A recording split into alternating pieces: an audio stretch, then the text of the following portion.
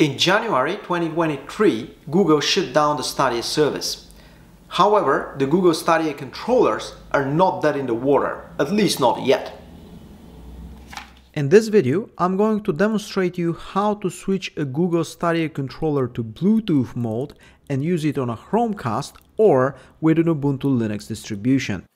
Huge thanks to the sponsor of this video, PCBWay.com. If you're working on a printed circuit board and you want a high quality prototype, visit PCBWay.com to order one at a good price. Furthermore, PCBWay also offers additional services such as assembly, CNC, 3D printing, metal sheet fabrication, and even injection molding. If you need an inspiration, have a look at the shared projects directory maintained by PCBWay. There are many retro computers and USB projects that you can order with a single click. Stadia was a cloud gaming service developed by Google. It was initially launched as a closed beta in 2018. A year later, in November 2019, Stadia was released publicly so anyone could use it. However, the service never took off, and at the beginning of 2023, less than 5 years after the launch of Stadia, Google shut it down.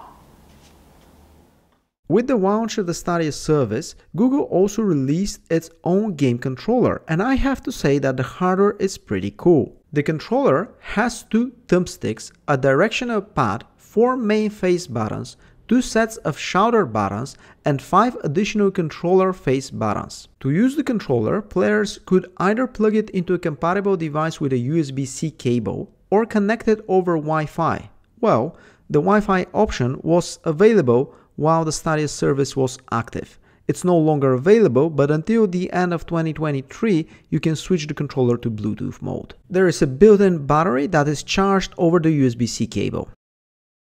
Google Stadia controllers were available in 3 different colors: clearly white, just black, and wasabi. This is the mint green controller that you see here. Also, in the past, there was a Founders Edition bundle that included a limited edition of Midnight Blue controller.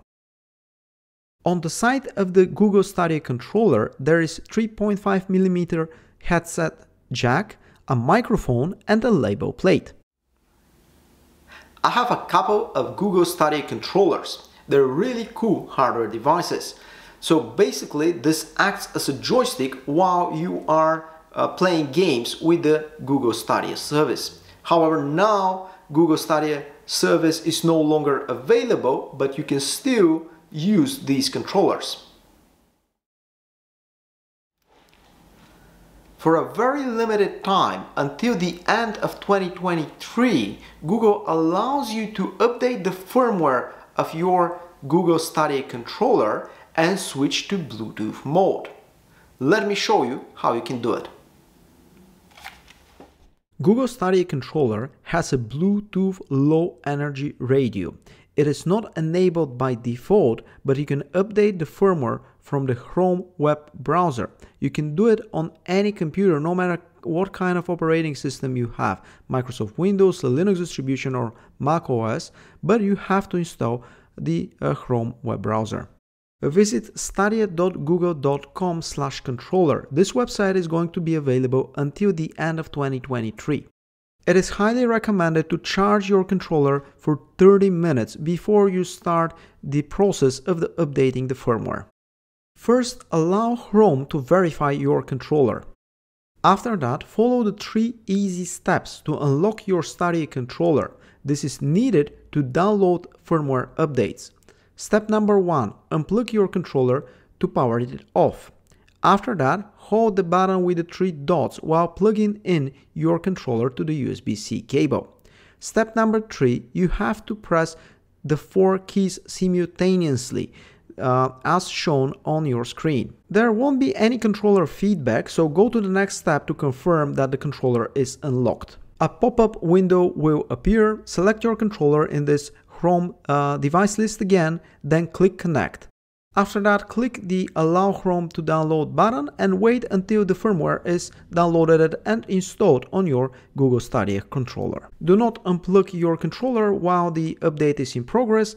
Once the update is completed, you will see a notification in your web browser.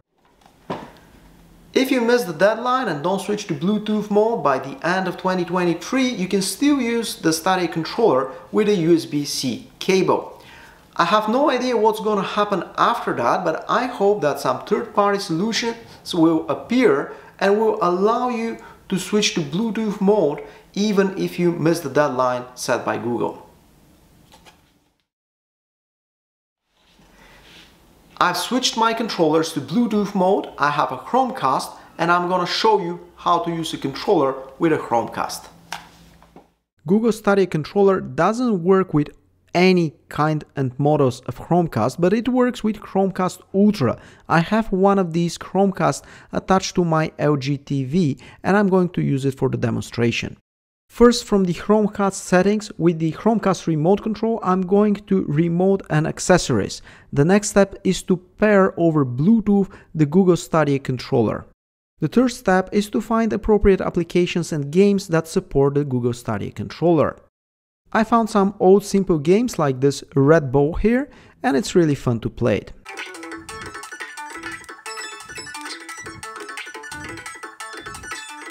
As you have seen, it is super simple and straightforward to pair over Bluetooth a Stadia Controller with Chromecast Ultra. As an open source enthusiast, I'm a Linux user, and today I'm going to show you how to use this Google Stadia Controller on Ubuntu Linux. The same steps can be applied to different Linux distributions with minor adjustments. I'm going to remap the keys on the Stadia Controller to keyboard keys so that I can play some old games. Step number 1. Press and hold the special Stadia button on the Stadia Controller to enter Bluetooth pairing mode. Ubuntu is a very popular Linux distribution that nowadays comes with the GNOME desktop environment. So either open Settings from the graphical user interface, go to Bluetooth, after that pair and connect to the Stadia Controller, or alternatively open a terminal and using the Bluetooth controls do the same, pair, connect and trust the Google Stadia Controller. After connecting Google Stadia Controller over Bluetooth to a personal computer, let's do a couple of tests to verify that it's working properly. My first test is in a command line interface. I'm going to use the EV-test application to verify that the controller is detected and key codes are also recognized when a key is pressed physically on the controller. As you can see, EV-test detects the controller and everything seems fine. Now I'm going to check the Google Stadia Controller using the HTML5 GamePad Test directly in a Chrome web browser. This is an HTML5 website that detects the joysticks and gives you an opportunity to try all the keys and to make sure that they're properly detected. The source code is available under a MIT license in GitHub, and this HTML5 GamePad Test has been developed by Greg Tavares in 2019. Of course, it is universal not only for the Stadia controllers, and you can use it for testing other gamepads too. Obviously, the Google Stadia Controller works as expected and works fine, but in order to take advantage of it on Ubuntu Linux or another Linux distribution, we need special applications to match its key codes and to use them. Or we can have an alternative option. We can remap the Google Stadia controllers to the keys that we need for the games and applications that we are already using. This is exactly what I'm going to do with an open source application that I recently discovered. It is called input-remapper. This is an easy to use tool to change the behavior of input devices like Google Stadia Controller. It has been developed specially for Linux distribution and it supports both X11 and Wayland. Input-remapper has been developed using the popular Python programming language. It comes bundled with the systemd service. The source code is available in GitHub. Huge thanks and kudos to Toby, the creator of this project, who shared the source code in GitHub under GPL version 3 license. Debian or Ubuntu users like me can download a precompiled Debian package from the release page or can grab the source code directly from GitHub. Using input-remapper, I mapped the D-pad of the Google Stadia controller to the key codes for the arrows on a keyboard. There is one old game that I enjoy playing. It's super simple and it's called 2048. Basically, you have squares with different numbers and you have to put them together in order to make the bigger and greater value. Of course, you can also use the Google Stadia Controller on Ubuntu or another Linux distribution directly by connecting it with a USB-C cable. This is the easiest way to use a Stadia controller, and it will be available no matter if you have switched to Bluetooth mode or not. Please note that when the controller is connected over USB-C cable, Linux recognizes it as another input device compared to the Bluetooth mode that I showed you previously. This means that you have to configure the joystick again using input-remapper, and then in input-remapper, as in my case, you end up with two different configurations, one for Bluetooth mode and one for USB-C. Once this is done, I can use the Google Stadia controller on Ubuntu Linux for playing simple games, or not so simple games actually, or even some applications. As you can see, thanks to input-remapper, everything works like a charm.